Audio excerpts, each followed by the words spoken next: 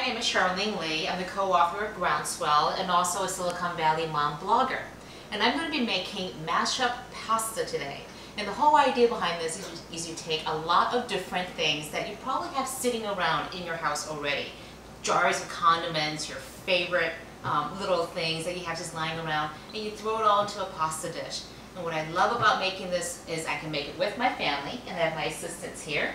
And also that you can make this literally in about 10 or 15 minutes flat. What we're going to be making is, again, a whole bunch of different things. We have some chopped garlic. It's usually about 4 or 5 cloves, and if you like more garlic than that, you can put lots more in, less if you don't want to do that. And if you're really in a pinch, you can use the jarred chopped garlic, which I use all the time. We also have about 1 large onion chopped up. I'm using a Stockton red onion from the farmer's market today.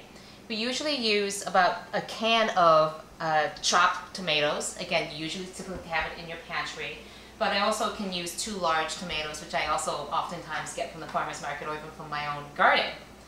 Then we have a bunch of jarred things. I love Trader Joe's, so I use some of their bruschetta mixes. Mixed olive bruschetta, sun-dried tomato bruschetta, some sun-dried tomatoes, and these are wonderful. They're already pre-sliced in julienne cut, so you can literally scoop it into the dish and you'll be done. Some capers, and then again my wonderful favorite diced tomatoes in a can. And this is my secret ingredient. This is a jar of cultured garlic flowers in oil, and I got this from my sister-in-law in Montreal, but it's just sort of a nice extra punch of garlic. If you don't have this, again, it's a little bit hard to find. You can always just use more garlic.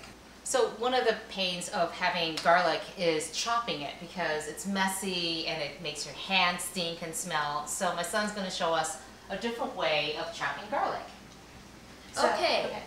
So you get the garlic cloves and you can show them how we peel it? Yeah, so usually me and my mom, we take like a cup or some kind of glass object or a can or something. We smash it a little bit, and then it kind of cracks the skin off, and then you can kind of really peel it. And we're gonna chop this into little pieces, maybe in half. You can cut the first in half. And we have this special little gadget that we got from one of these cooking stores. And there's a little blade that spins when you turn the wheels. And you're supposed to put the little pieces of chopped garlic in. On this side here. And you can stuff it in. It's kind of hard at the first, but once you get it, it really starts to chop it up. And it kind of takes a little practice. That looks good. And then when you're done, you make it go to little places. You open it. And then you got some really fine chopped garlic. So now I'm going to cook the pasta, and I like usually using angel hair pasta, which I just buy out of the box. And the reason I like is that it cooks in literally minutes. So I typically put about half a box in for 2 adults, or the whole box for the whole family. And what's nice, if your kids don't like all the stuff in their pasta, you just separate the pasta out later. And you give them a separate sauce, maybe like tomato sauce or marinara sauce. It takes about 2 minutes to cook. Yeah, so the pasta has been cooking for about 2-3 minutes. I don't cook it all the way because I'm going to be cooking it again with the sauce. So I'm just going to take it off now of the stove, take it over here. I'll just drain it real quick and easy. Right into the pot. I'll be drained really, really well. And I just leave it in the colander just like that. Okay, so we're at the pot now. We're going to start cooking it. I usually put it in about medium-high. And I'm using a different pot for today because it's a little bit easier to see this. But if you really want to cut back on the number of dishes that you use, what you can do is the same pot that you just cooked the pasta in. So I have my other assistant here, my daughter. She's going to be doing a little stirring for us. And I'm going to first take some olive oil and drizzle some of it in the bottom. It's usually about 2 tablespoons or so. And now we're going to take the garlic that we have pre-chopped. Again, this is about 4 or 5 cloves. Again, it's about 2 teaspoons of pre-chopped garlic is what it comes out to. And we just put it in there, and my assistant's going to be stirring again. This is freshly chopped onion. So that's going to brown for a little bit, about a minute or two.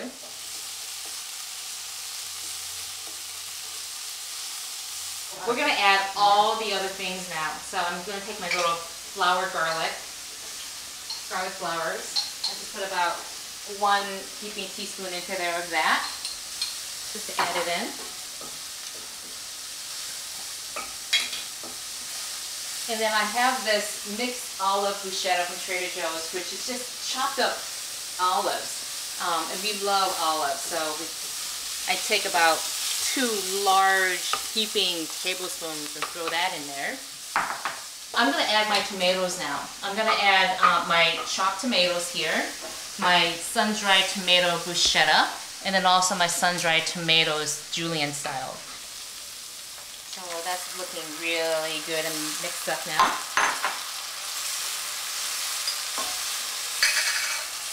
These are my sun-dried tomatoes. Again, 2 large heaping spoonfuls of that. It's all chopped up as olives and sun-dried tomatoes in there. And then I have my julienne sun-dried tomatoes, and these are wonderful. Again, about 2 large heaping tablespoons. Sorry. You got it there? You're doing a great job stirring it. Okay. This is a big jar of capers. Again, lots and lots of capers, right?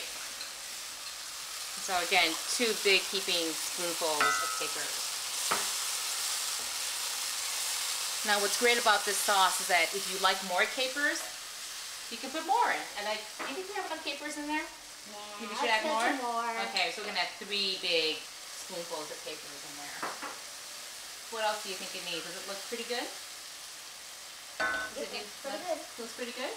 Yeah, after all the prepping and everything, we're about 5 minutes into this. And so you just let this cook for a little bit, just so it gets all nice and hot, because everything's already pre-cooked. And then you take your pasta that we had sitting in the sink, and we start throwing it in here. And it's a little hot, so I'm going to use the tongs. And then this is the fun part. You want to just break it up a little bit and throw it right in. And you just start mixing it all in together like this. It gets all sort of caught in between the pasta noodles, all really mixed in together.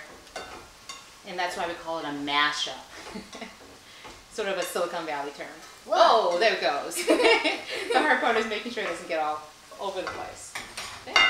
Literally just throw it right into the serving dish like this. And the nice thing is that the sauce is a little bit on the bottom. Kind of spread it on top. And then the crowning piece is the cheese. So we just take some Parmesan cheese, sprinkle it all over the top of it. Lots and lots and lots of cheese. And the nice thing about this is that it sort of starts melting into it, forming a nice little cheesy crust on top. And then you enjoy it. And literally, it takes about 10 minutes from beginning to end. And you can also have some little helpers to help you along the way. It goes even faster and it's even more fun. So that's how we make pasta mashup. And thanks for having us on here on Cooks with Garlic. The recipe will be in the cookbook, Cooks with Garlic. And also, please remember to go to KTEH.org and vote for your favorite cook video. And also, please submit your favorite garlic recipe so they can be included in the cookbook when it comes out. Thanks for joining us. Is this your favorite garlic dish? No, I like garlic bread better. What about you? I like garlic bread too. Yeah. And my favorite part about cooking garlic and like chopping it up was probably the little buggy car thingy you roll it. Now this garlic actually came from the farmer's market because it's a little past the garlic season. We usually grow our own garlic in our garden, and you plant it usually around now in December or so.